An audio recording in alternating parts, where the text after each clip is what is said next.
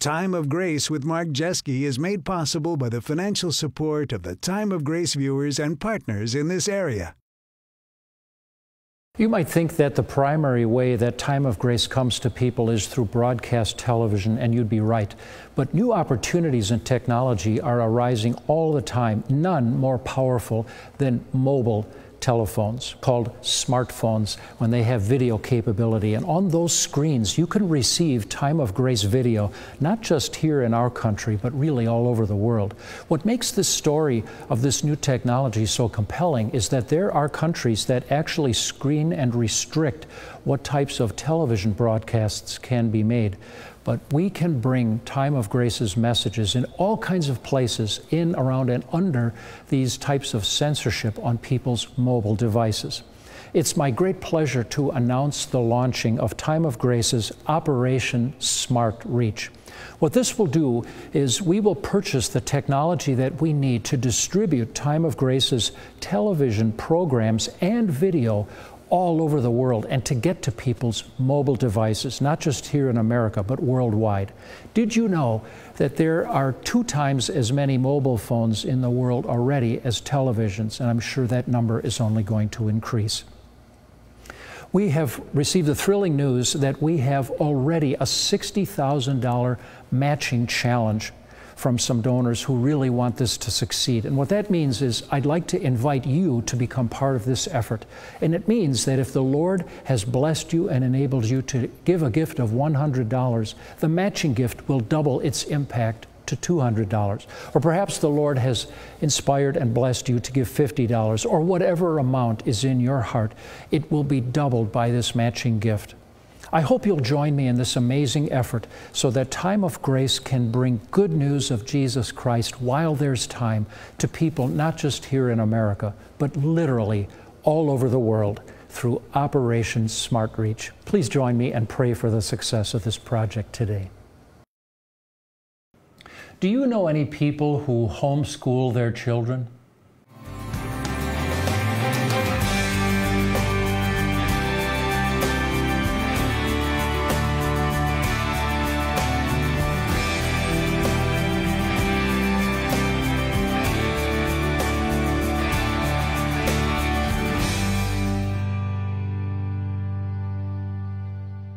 So tell me, do you know people who homeschool their children? I guess I didn't used to think there were all that many homeschool kids in America, but I keep running into them. People will tell me, yeah, I was homeschooled. Or I run into parents, people my age or a little younger, who say, yeah, we homeschool our kids. In America, if you look around a little bit, you can find some estimates that over 1 million children a year are being homeschooled in the United States. It seems that countries that have a tradition of trusting their citizens will also trust them to homeschool their children. In totalitarian countries which thrive on total control, they use public schooling and mandatory public schooling as an instrument of state inculcation of their values and kind of like propaganda. But in the countries that come from Great Britain, which were its former colonies like Canada, South Africa, and the United States, you will find really a huge homeschool movement. South Africa, believe it or not, has a huge homeschool movement. And I'd like to think with you a little bit about the value of homeschooling.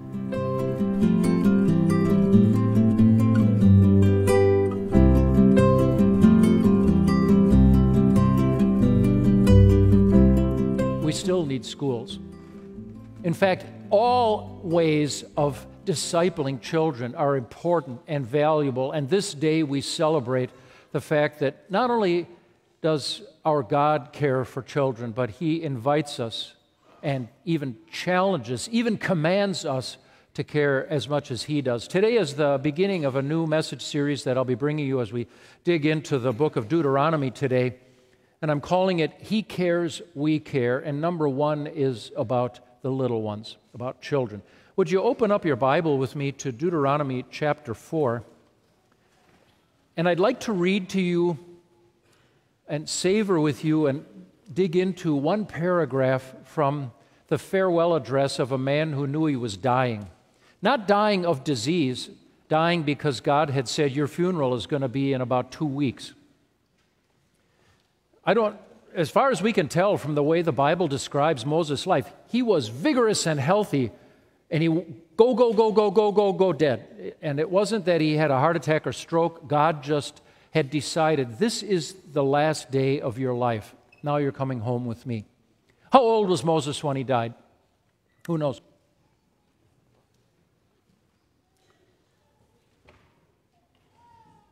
Oh, wait. Nobody knows? Aren't you glad you came today? He was 120. Wow. And he didn't grow feeble. He didn't geezer in like I'm already halfway there. He didn't so like slowly, just kind of coast in. He was vigorous till the last. Moses was 120, and his life was cut in 3 pieces by 2 violent interventions. And, it's just kind of crazy. God has this thing about the number 40. I have to talk to him when we get to heaven. One of my curious things, what is it with the number 40? But if you look up in a Bible concordance, the word 40, it pops up in about 20 or 30 different Bible stories. Like, what is the deal with 40? I think, if I may dare to put words in God's mouth for him, this is just a hypothesis that God thought of that as one life cycle, like a generation. And he picked a round number, and he used it over and over again. Like Jonah, how many days did the people of Nineveh had to repent? 40. Moses' life, 120, was divided into 3 segments, self-contained segments of 40 years. Segment 1, Act 1, pampered, spoiled, highly educated, brought up in the royal court of the Egyptians, adopted by Pharaoh's daughter, grew up the easy life. Moses was living the dream. But then he decided unilaterally to start the revolution, and he killed an Egyptian and had to flee. Act 2, poverty-stricken shepherd boy, scrounging for an existence, needing an adoptive family just to survive. Criminal on the lam, murderer with a price on his head, and had to flee to the east and hide out in the desert and basically take up the life of a nomadic shepherd. Act 3, God finds him when he's ready. God made him wait till he was 80 before he was useful. And God said, now I think I can use you. I think those 40 years in the desert have prepped you for what I need you for. And he was the leader of the people of Israel in the great Exodus. And then back in the desert he goes. Must have had skin like leather. For 40 years, because of the hardness of their hearts, the people of Israel either stalled. When God said sit, they sat and camped out, sent them manna. Obviously, without the manna, they would have never survived in the Sinai desert. It's a waterless, treeless, foodless place. You could barely survive, but 2 or 3 or 4 million people, no way could they have survived unless God simply dropped food out of heaven, which he did for 4 decades. Now, God had told Moses, I have good news and bad news. Which do you want first? And Moses said, well, you better give me the bad news first. And God said, because of the way you blew me off when I had an important message and you disrespected me and contradicted me and disobeyed me, you are not going to walk into the land of Canaan. And Moses said, well, what's the good news? And God said, you have 2 pieces of good news. I'm going to let you see it from Mount Nebo. And the second piece of good news is soon you'll be in heaven and you won't care. But Moses thought, oh, didn't know I was sick, or didn't know I was elderly, I guess. Anyway, at God's prompting, he had to unload some instruction for these people because they were capable at any time of unraveling spiritually. They were always at risk. And remember this, the entire generation of adult Israelites had died off in the desert because of that contempt that they showed to the word of the Lord. God said, okay, you don't want the promised land I'm going to give you? All right, you don't have to have it. I'll give it to your children instead. Do you know that every adult, everybody over the age of 20 died in the desert, and God waited till they were all gone before he allowed them to move on? Deuteronomy, Moses' farewell, 4 big farewell speeches were spoken to a very young audience. The oldest was 40. Average age would have been about 20. Half of these were kids. Grade school kids and teenagers sitting there listening. Now, obviously, all 2 or 3 million of them couldn't have heard Moses' voice without electronic amplification. So he must have had an inner ring that could hear his voice, and then the Levites were writing all this stuff down frantically to keep up, and then they would reteach it. And so it worked its way through the nation, I'm sure, this is how I think it happened, through the priests and Levites to get everybody. But this is what Moses needed them to know. They were too young to have remembered slavery from personal experience. They were only tales from their parents and grandparents. They did not witness the drowning of the Egyptians in the Red Sea. But I'll tell you what they had experienced. This wandering nation had survived not 1, 2, 3, not 4, not 5, not 6, but at least 7 military assaults. These ex-slaves had somehow managed to arm themselves and to fight full-tilt military battles of assaults that they had received, of people who would not let them pass. They never initiated them. They were attacked. 7 victories. So they had already begun to see the arm of the Lord at work. Very soon they were going to cross the Jordan River on dry land, and these people were going to see the walls of Jericho fall over in front of trumpet blasts from the Lord. But Moses was very nervous about their understanding. And he had, this is called the book of Deuteronomy. It's crazy. It's a little hazy to me how on earth this name, it's a Greek word, it's actually 2 Greek words. Deutero means second and nomos means law.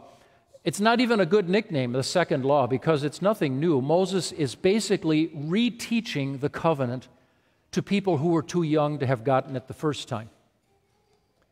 And in Hebrew, this book begins, these are the words that Moses spoke. So that's the nickname of this book in the Hebrew Bible. It's just called the words, Moses' words. So I'd like to just look at a few on this special education Sunday, the Christian Education Sunday, at a paragraph in chapter 4. Chapter 4 begins, "Hear now, O Israel, the decrees and laws I am about to teach you." Why? Follow them so that you may live. In other words, this is not just a little cultural transmission, like I'm going to teach you how we Israelites care for animals, or I'm going to teach you some of our songs, or I'm going to pass on some of our national history and trivia and things like that, or help you know some of the recipes for our favorite national dishes. This is life or death. What you do with the open arms of the Lord your God will determine how happy a life you have on this earth and will determine what becomes of you in the great judgment. This is urgent business. Listen, hear, Israel. Now, slide your eye. There's a whole lot of this stuff. You'll enjoy reading Deuteronomy. It's very clear. It's not hard going at all. It's fascinating reading. Let's just pick up one paragraph and slide down to verse 9.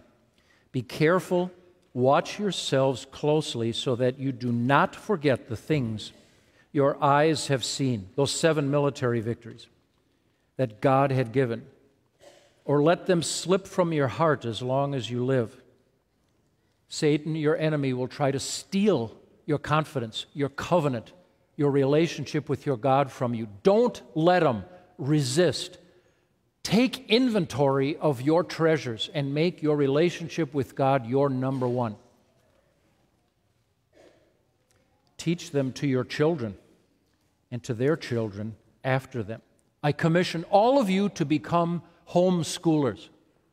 Your children may never pick this up on their own. You must make it your business to transmit your faith. Now, you cannot believe for your children, but you can tell them the truth. You cannot turn them from unbelievers into believers. God only can do that, but you can tell them the truth. You cannot guarantee how their lives will turn out, but you can set them up for success by telling them things that they do not know by nature. And he reminds them now of the time at Mount Sinai when God had gathered the nation around. These kids were, by now, could not remember that, so he had to kind of retell them. Remember the day that you stood before the Lord your God at Horeb, that's another word for Mount Sinai, where the 10 Commandments were given, when he said to me, assemble the people before me to hear my words so that they may learn to revere me as long as they live in the land. May teach them to their children. There's that transmission thing again. You came near and stood at the foot of the mountain while it blazed with fire to the very heavens, with black clouds and deep darkness. Then the Lord spoke to you out of the fire. You heard the sound of words but saw no form. There was only a voice. He declared to you his covenant, the 10 Commandments. They're a summary of it. That wasn't, of course, the totality of it. That was just the executive summary, which he commanded you to follow and then wrote them on 2 stone tablets. As far as I can tell, that was the first instance in human history of the words of God written down. Before that, transmission of God's word was oral. Now the great age of writing of God's words had begun, and God did it himself, autographing his 10 words for them on 2 flat pieces of stone. The Lord directed me at that time to teach you the decrees and laws you are to follow. It was a terrifying event. I am glad I was not there. You probably should be glad you weren't there. You might think, how cool, it would have been fun to see Moses come down with the 10 Commandments. You wouldn't have enjoyed the experience. The earth shook even worse than the earthquake that shook America this last summer. Trumpets blasted so loud the people clapped their hands over their ears. When they heard God speak, it was not the soothing voice of their daddy. It was the powerful, majestic, booming voice of the creator of the universe who holds all things accountable to his will. They clapped their hands over their ears and said, make him stop. We can't bear it any longer. Thick black clouds rolled around. This was not the hills are alive with the sound of music. This was, oh God, we're going to die. And God had several things to impress upon them. Number one, you are sinful, and by the way you're born, you're cut off from me. And some bridging has to happen, and you are incapable of doing it yourself. If you step close to me, what would happen to people who stepped on the holy mountain at that point? Do you know your Bible stories? They would.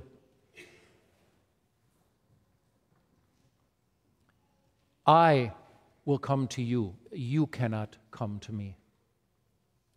But he then followed to lay out the sacrificial system by which an innocent victim could be slain and the individual believer be forgiven of his or her guilt and could approach God. But the second message at Sinai that is sometimes overlooked is the prologue.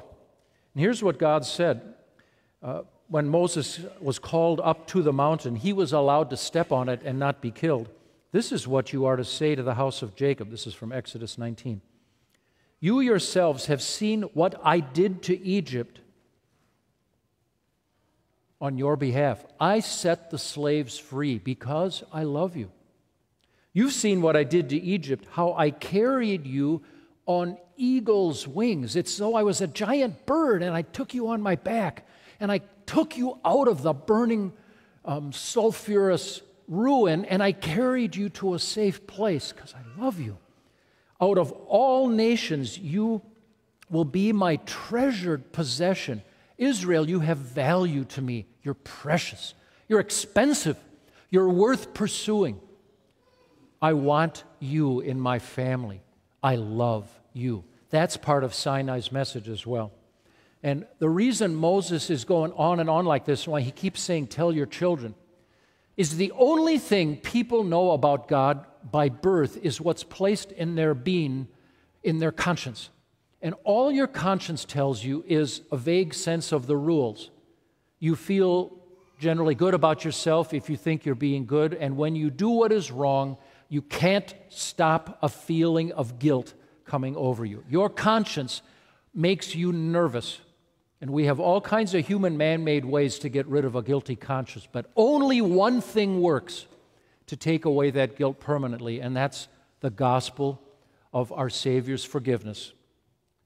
Set up as a demo by the dying animals, the bulls and the sheep and goats of the sacrificial system, and all their blood was splattered in anticipation of the one-time Lamb of God on his once-for-all cross, when the once-for-all, "it is finished," was pronounced, and the once-for-all message of God, "I forgive you for my Son's sake." But nobody knows about the gospel by birth, by instinct, by conscience. Your conscience says nothing about God's rescue plan. It must be revealed to us by God, and it must be communicated by people who know to people who don't know. It must be handed off. It must be shared. This is true of us sideways, that you and I have a great mission imperative to share the gospel sideways. But today, I challenge you, I command you, I exhort you, I beg of you, I call upon you to join with me in doing what Moses invites and challenges us, to rededicate ourselves, to make sure that the young ones coming up have heard the gospel. For if we don't tell them, who will? Satan will fill the heads of our youth with nonsense, suicidal nonsense, unless we reveal to them what God has revealed to us.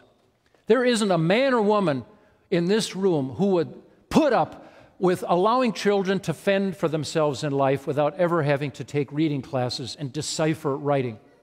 That's child abuse. We would never allow it.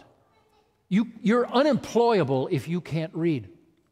We would not allow anybody, to any home educator or school educator, to allow children to drift through their education without learning how to manage numbers. If you cannot manage numbers, you're unemployable. You cannot function in this world, especially now, where there are no more decent paying jobs for unskilled labor. A strong back does not get you squat anymore, does it? If you do not know how to manage words and numbers, you can't do anything for our society. That's a given, right? Then why are so many parents contemptuous and neglectful of connecting the gospel that they've heard to their children? And this day, to all of you, not just to the some of you who homeschool children in the full range, but every one of you with a child, with a niece, a nephew, a grandchild, may you all be homeschoolers, so that your children not only know about the anger and judgment of God, the gloom and thunderclaps and earthquakes of Mount Sinai, but they also know of an aching, compassionate love from a Father who has rescued his people in the past and has performed the ultimate rescue on Calvary, so that he can put them up on his eagle's wings and carry them from this dying world to a place of life. You and I are bearers of life. And the same thing that Moses challenged his hearers back then, I now put before you death and life. Choose life. Follow the covenant of the Lord so that you may live. And I invite you to join with me in a commitment to invest time, energy, prayer, and your money and your advocacy for all efforts which seek to communicate the gospel, saving gospel of our Lord Jesus Christ, his love and forgiveness to children. And if you are willing to invest of yourself in that holy mission with me, then say, I am.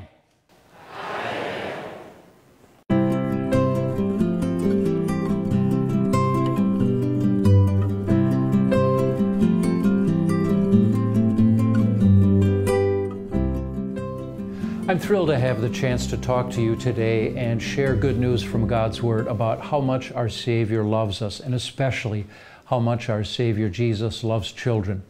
I also love having you as my partners. Through your support for Time of Grace on a regular basis, I consider you to be my partners in ministry.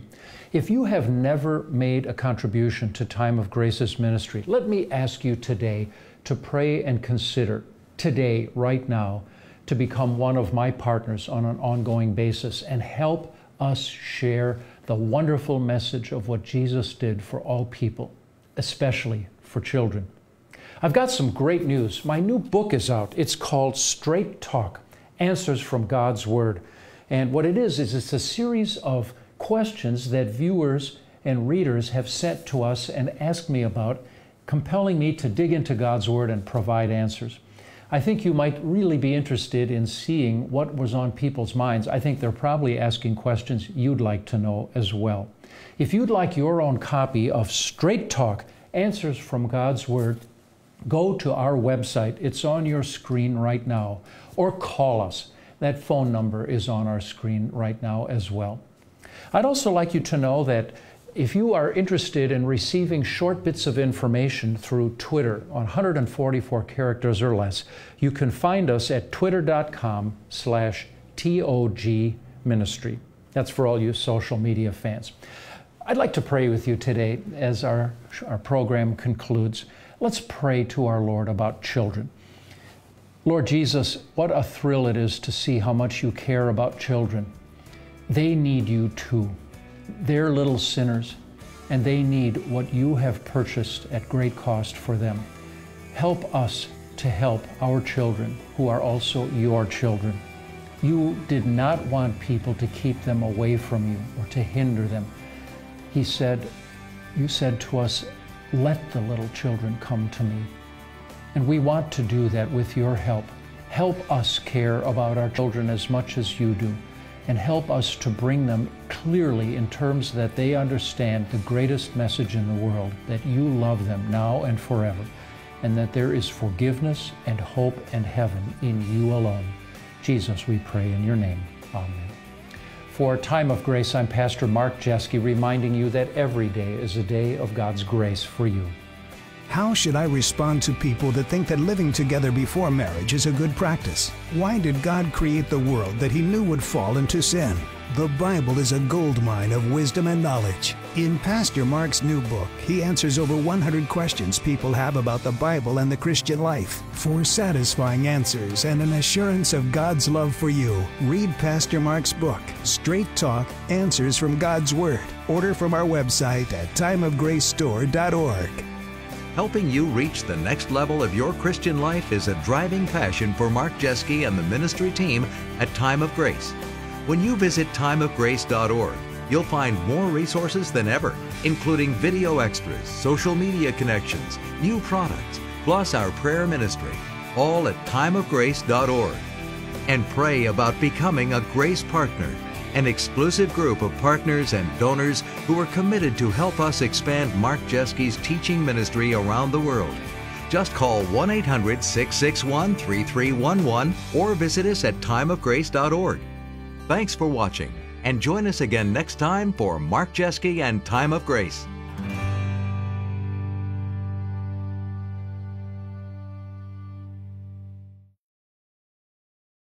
Time of Grace with Mark Jeske has been made possible by the financial support of the Time of Grace viewers and partners in this area. Thank you.